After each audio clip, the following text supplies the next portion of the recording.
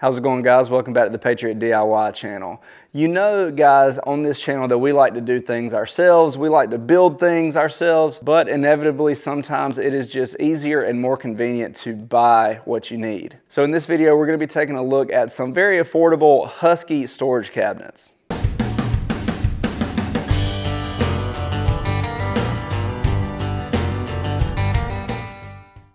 Alright guys, what we're looking at here are the ready-to-assemble Husky storage cabinets that you can find at Home Depot and on Amazon. What you'll find when you start looking at these is that Husky has 3 different tiers of storage cabinets that you can get. What I have here, the ready-to-assemble ones, is the lower tier cabinets that Husky offers. These are a 24 gauge steel, so it is very thin. It's not super heavy duty or anything like that, but it is going to get the job done for what I need. I'm just going to be storing some cleaning supplies and paint cans and things like that in here, so it's going to do just fine for what I need. The other 2 tiers that you'll see are the regular duty welded cabinets and the heavy duty welded cabinets. The heavy duty ones are going to be a 20 gauge steel and they are welded. They come pre-assembled and they're a lot more heavy duty. They're also going to be a lot more expensive because of that. Overall, I am happy with the one I got. Would I make the same choice again, or would I go with the heavier duty one?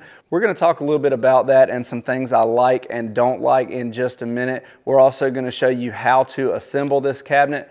But first, guys, if you haven't done it yet, make sure you hit that subscribe button down below, hit that notification bell, and give us a thumbs up. Now, before I show you the assembly, I'm just going to go ahead and show you some of the features. We have a gloss black finish here with a silver handle. You have 2 main doors here. On the insides of these doors here, you will see that it has some pegboard holes so you can hang any type of pegboard accessories on there.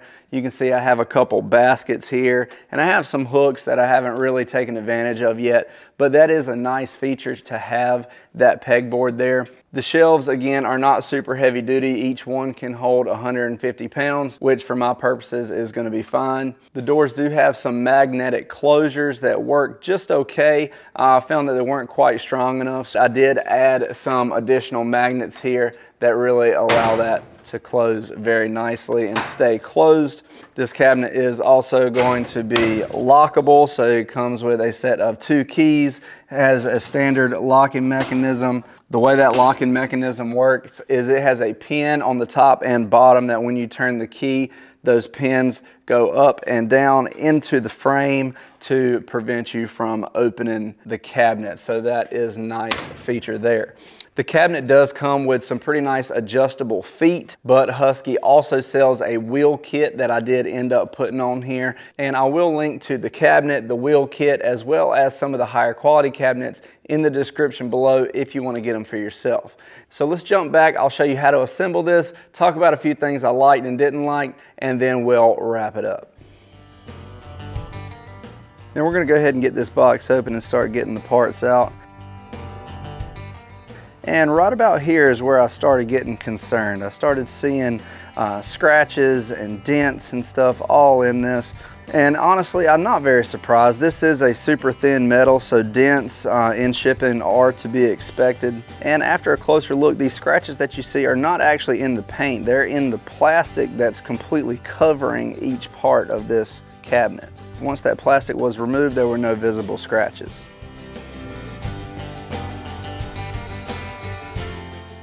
But there were still the dents to deal with. So once I got everything out, I got my mallet and started banging out some of these dents.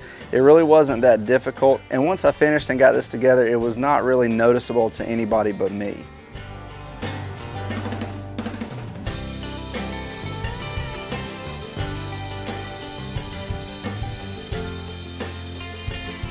The instructions were pretty straightforward and the assembly was very easy.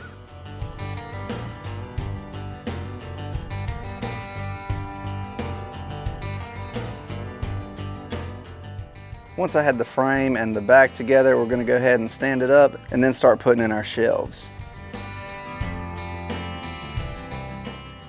And like I mentioned before, every individual piece of this cabinet is completely covered in a thin plastic, which is great because it's protecting the paint and the finish of the cabinet. But this stuff is really shrink wrapped on, and it honestly took longer to get the plastic off of each piece than it did to assemble the entire cabinet.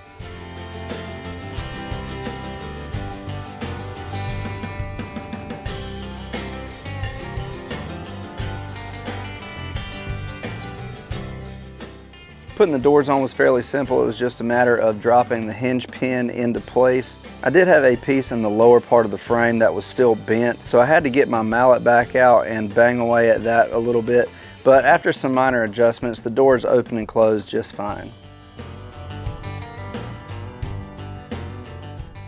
All right guys, so once I actually got this thing together and got all the protective plastic off, it actually looked really good. The doors function well. But one huge problem is Husky only gives you 2 shelves. Now, of course, you can buy more shelves for an additional cost, and so I did end up doing that because it's basically useless to me with only 2 shelves. So we're gonna go ahead and get those in. You'll notice I did also get Husky's wheel kit for this cabinet. So our cabinet will be mobile and I can move it around if I need to. So let's get these shelves in, get it into place, and then we'll talk a little more about it. And now we're back to peeling off more of that plastic. Honestly guys, I'm glad this was on there, but man, it was a pain in the butt.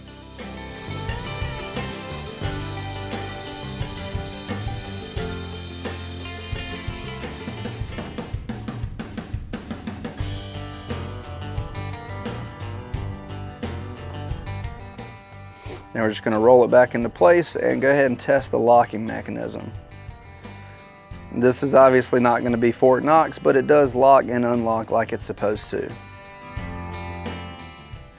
All right guys, so would I choose this same cabinet again? The answer is probably not. Now I do like it. It is going to work for what I need, and I'm not going to be returning it or anything like that. It's going to work out just fine. I do like it. I think it looks great in the shop, but honestly, after having to buy additional shelves and the wheel kit and having to do a little extra work banging out dents and stuff like that, I probably would have just gone ahead and stepped up to the next level, either the regular duty welded or the heavy duty welded cabinet.